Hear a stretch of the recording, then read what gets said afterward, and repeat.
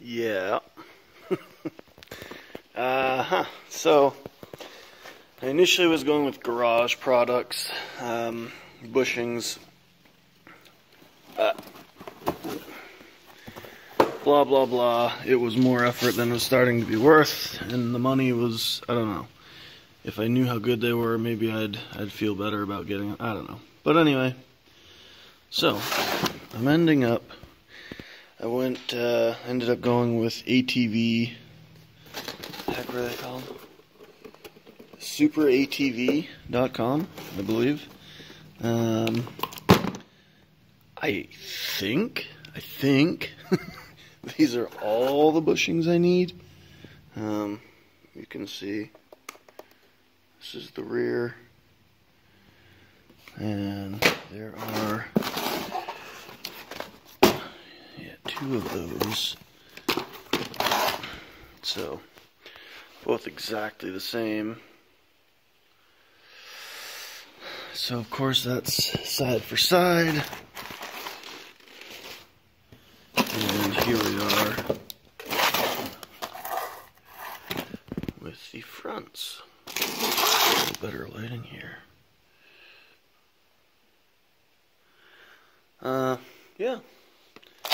So I feel like I'm not getting like any, I don't know what to expect, if it's for the shocks too or what, but digging into it shortly, so we'll see.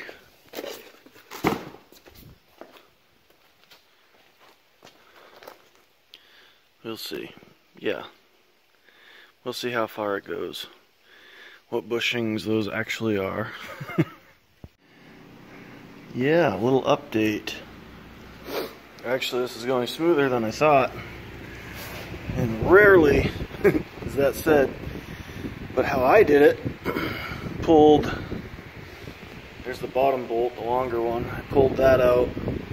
And there's that. I used a mechanic wire of whatever sort you want. It's actually electrician wire. It's like part of a 12-2, I think it was, roll. Now there's the bottom bushing there. This top one here looks extremely easy. So I'm going to do the bottom, swap those out, unbolted those, pulled those. Like I say, tie this up there, holds the stuff up out of your way so you can move this around. But now you have great access, so you swap out your bushings, get the new ones in there with a little grease, put it back together. I'll pick up when I get to the up top one here.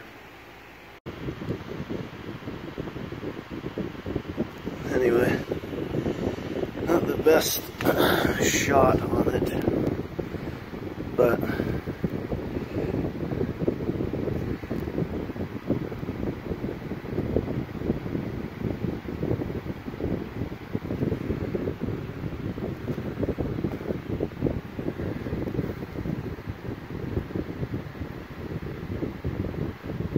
yeah, it's pretty loose. Anyway, that's the worst one I've seen. Proceed. I'm on to the uppers. Granted, I'm taking my time, but this has gone.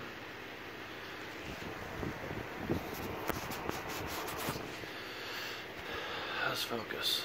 No, it's just not okay. Blah blah blah. It's gone rather well. Again, taking my time. Had to do this twice because, anyway, the one in there had, how about that? So this one, got it all in, everything back on the complete bottom, found out that was about out. Foolishly enough, I just didn't look close enough and care. Anyway, put it back in, that's fixed. I left all of them loose, then greased them. I'm going to do the same for the top. This was very simple, all 15 millimeter. Or am I using? Yeah, 15 millimeter. So one bolt up top, one bolt out the bottom. They go in from the back side and go forward. can see the head on that one. There's that side. Yeah, I can't see that one, but oh yeah, this one. Yeah. Anyway, so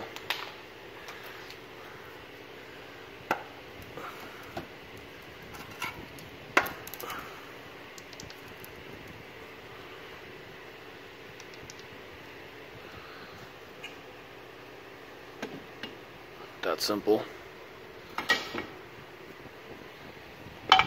Pull those out, put the new ones in, wipe everything down, fresh grease, reverse what you just saw, put it back in there, throw the bolts in, don't snug them, grease everything. When everything's greased, then maybe even move things up and down. That might be a little more than you want to do because you got to put the tire on or prop this up and then push up and down. Anyway, I'm gonna leave it loose, grease it, verify it comes out, then snug it down and call it good. So, one side almost completed. I'm having a bit of a dilemma here. So, this is the, right here is the stock bushing and whatever you want to call it that goes in that part that goes on the inside here of, you know, this where it mounts to the frame. It didn't have any play that I recall, and that's way more coverage than those new ones. I know that they're supposed to be a better, you know, material and everything. I'll put the new one in just because I'm doing all of the new ones, but I am saving that old one along with all my old ones actually. And if I need to replace what, you know, I'll keep them anyway. Skeptical. Hopefully it's good, hopefully it's fine, but to me, having a lot more material, even if it's a little worse, that's way more coverage than these small things, so we'll see. Fingers crossed.